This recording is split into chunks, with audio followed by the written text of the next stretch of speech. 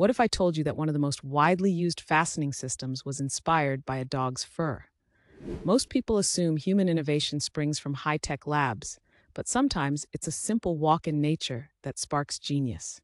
In 1941, Swiss engineer Georges de Mestral went hiking with his dog and noticed burrs stubbornly clinging to its fur. Instead of brushing them off as a nuisance, he became curious. Under a microscope, he discovered the burrs were covered in thousands of tiny hooks that latched onto the loops in the fur's fibers. This natural hook and loop mechanism was both strong and reusable.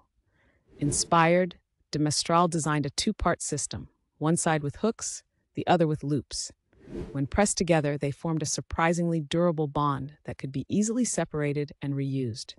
Today, this simple yet brilliant concept is found everywhere, from sneakers and clothing to spacecraft suits.